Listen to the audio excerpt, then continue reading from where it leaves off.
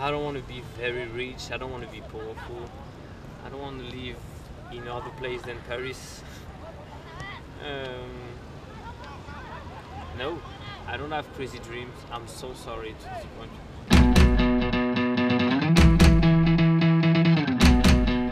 Asia.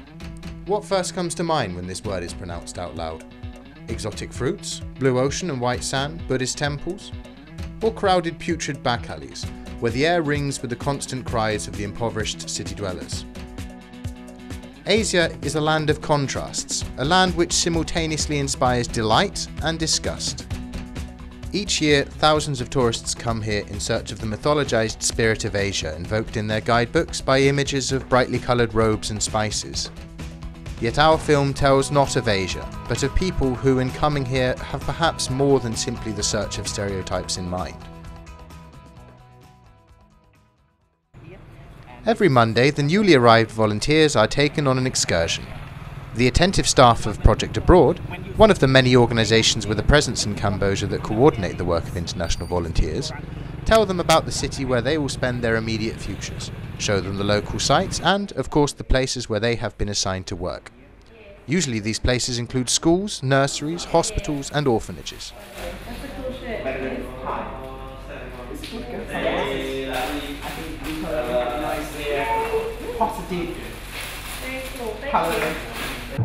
Like many Asian nations, Cambodia is a country with a complicated history. Today, we are discovering royal palaces, wondering at the scale of the new building which houses the nation's fledgling parliament, and delighting in the mystery of the ancient abandoned city of Angkor Wat. Yet barely 30 years ago, the streets of the nation's capital were awash with blood. The history of Pol Pot and the genocide which his regime, the Khmer Rouge, unleashed is well known throughout the world, yet the histories of its victims are known only here in Cambodia, where every family has its own story of loss to tell. My name is Boumé. I was 27 years old when Pol Pot's army captured me, my wife and our family. That day was the last time I ever saw them. My wife was murdered on the killing fields, and my children starved in the camps. I was one of only 8 survivors. I was lucky. All the time I was here, I was tortured by electricity. I was whipped on the back and I couldn't sleep. One day, when there was a mass execution, I was chosen to draw a portrait of Pol Pot. I was very lucky, as I was an artist. I'll always remember everything that happened here. If someone was brought before the court in the evening, it meant they were killed the following morning, like my wife. Now I have a family, but not one day passes in which I don't remember my first love. I'll always remember my first wife, exactly as she is in this photo. In my memory, she will always remain 25. C-21, in which more than 16,000 people were killed, was once the largest prison in Phnom Penh. Their bodies will never receive a proper burial, yet the relatives of these victims still come here with the aim of unearthing some information about their loved ones. Pol Pot and his collaborators once engaged in the perverse practice of routinely photographing each and every one of their victims. A special stool was even designed for this very purpose. The executors could not have foreseen how future generations would search tirelessly through these photographs, nor the reaction of those fortunate enough to meet with the gaze of a familiar face, and to discover at last the date when a relative, friend or lover met their end, that their memory might be honoured on that day at the local temple. Phnom Penh's Monument of Independence creates a powerful effect on the viewer. More enduring, however, is the impression left by Chong Ek, a soaring tower filled with the skulls of those who perished here in Cambodia's notorious killing fields. The future is impossible without the past. But what is to be done if that very past refuses to give way to it? The children you see here do not go to school. They do not play in the local park and they do not sing, at least not for free. These children are forced by poverty to work on the streets. Their parents do not dream about their future. Their most pressing consideration is how to survive from day to day. These are the slums, and here, as in the time of Pol Pot, there are no doctors and no teachers. No visitors besides the occasional curious foreigner who comes to hand out a little money and take a photograph. Yet one foreigner has chosen to become a more permanent presence here in the slums. His name is Thomas. He is not a doctor, he is a volunteer, and today he is here to work. Obviously the people don't have a lot of money or no money at all.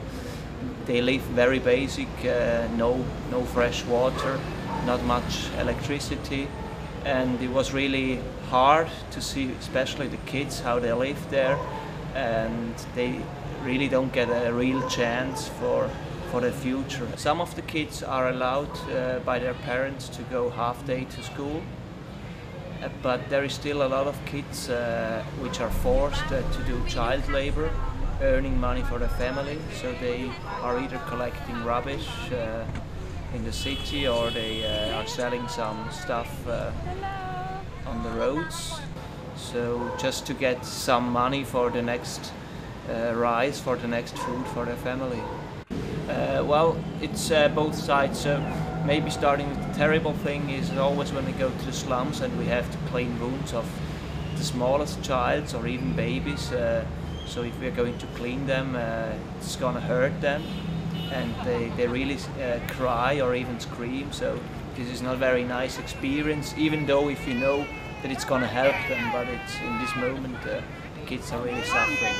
So this is the bad part of the story, and the nicest parts are like either in the slums when you play with the kids, they smile, they are happy, even having nothing around them, living in such poor circumstances, and also in the center where the kids live. Even the kids have suffered so bad things in their life, they are so happy, get so attached to you, so they hug you, they play with you, so it's really nice, and yeah, gives you a good feeling to help to improve a little bit. Thomas has already lived in Cambodia for around half a year. He has fallen in love and has no intention to hurry back to his usual life. Yet among the impulses that lead to volunteering, visions of romantic altruism are exceptional cases. I was not like I want to do volunteering. I want to travel. I want to discover Southeast Asia. So why don't be useful? But I didn't do that. Like, yeah, I wanted to help everybody and I'm not the savior of the world. Nope. At the beginning, I had some issues with taking care of kids because I'm not very comfortable with that. But now it's just perfect. The first time I went here, I took care about a little boy. He had a bone fish in the foot, but like not like the spine of the fish. I don't know how you call that in English.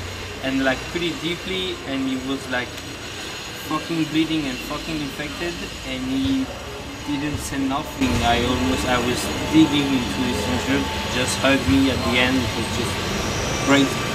When I went here and when I'm in Paris, I'm way more stressed and nervous, and now I can really feel the difference, like to be calm down, relax. I can do that, and I'm just not able in Paris. And I think I'm more open to people. Because in Paris it's very difficult to meet like good people. If you are in a bar, you are having fun.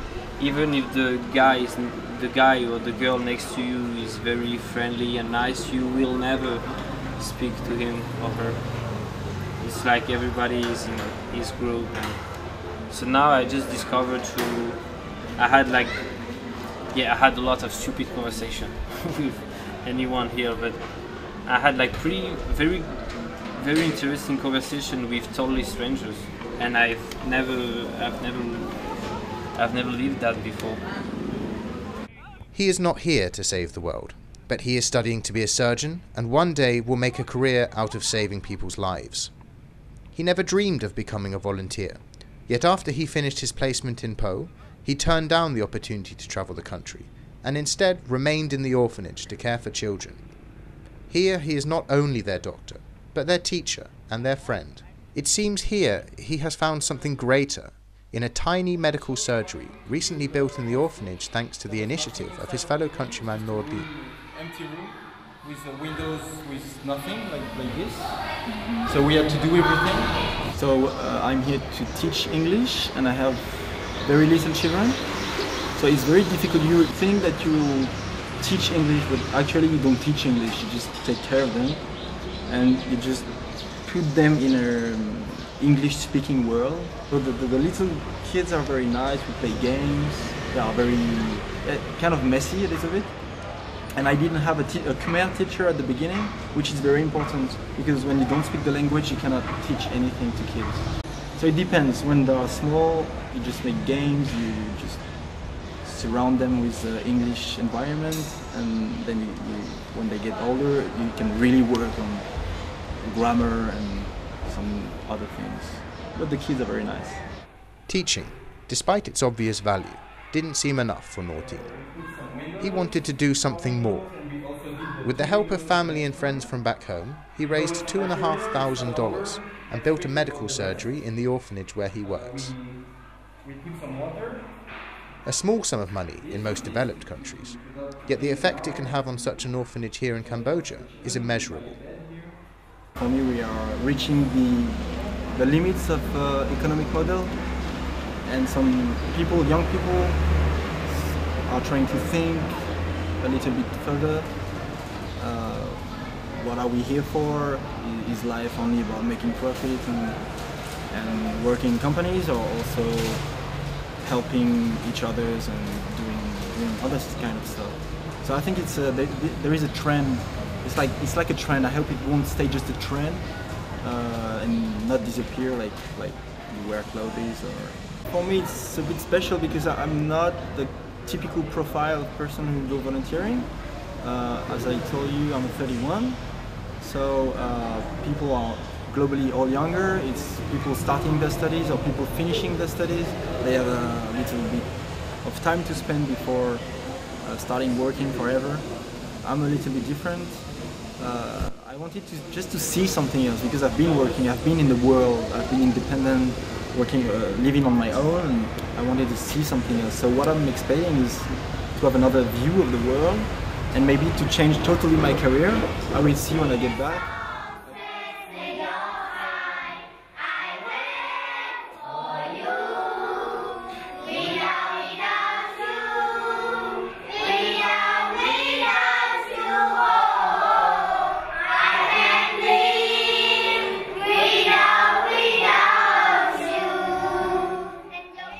Volunteers in Cambodia don't like to be compared with tourists. When you ask them what's the difference, they invariably answer with one word: care. Having made the decision not simply to visit a country, but rather to become a part of its everyday life, many volunteers are surprised to find that they care deeply for the people they meet, perhaps more than do even some Cambodians. It's part of my degree. I had to come over here to do my own individual research project. My research project is about the effects of urban development or tourism development on smaller local towns which haven't yet been developed upon. When I first got here, I thought that the project was majorly flawed. I thought that we're doing all like these village and beach cleanups, but the villagers themselves are just littering straight back on the street. But what I found out recently is that there is like education programs as well that they're setting up for the kids to teach them about proper waste disposal, and villages improved so much just from the volunteers being here. Some people have a passion to do conservation, some people have a passion to go and teach, and it's good experience for like later careers, or they just like want to do it because they're passionate about it. Or for other people, I think volunteering is a good excuse to travel. Like a lot, you get catered for, like you're looked after by like the volunteer staff, and I think it's a good way to start, you know, seeing the world. The world isn't as small as it used to be. Globalization, you know, the shrinking world and the internet, all these things, and people aren't just living their day-to-day lives. There's more education, so we're more cultural. Like the town I come from, just outside of Birmingham, it's sort of small, and a lot of people there, they just stay there and they work. My friends just had like their second child.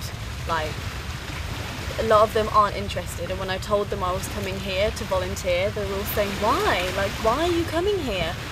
You know, aren't you scared? I would freak out if that was me, but I would freak out if I was the one staying in the hometown and not doing anything else. I think it depends on your personality as well.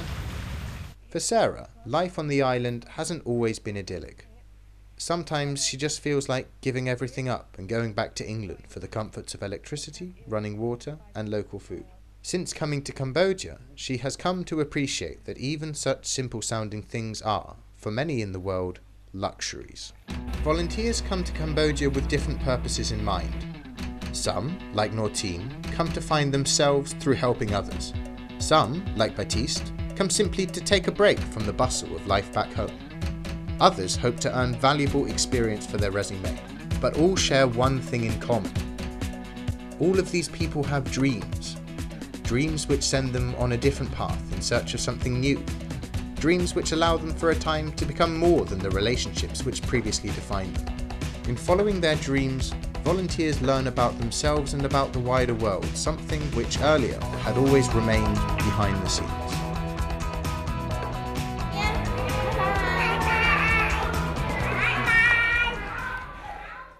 If I have to say something, like no, I don't have like big dream. I want to be a surgeon, I want to be a good one, and I want to go back in this kind of country when I will be more useful.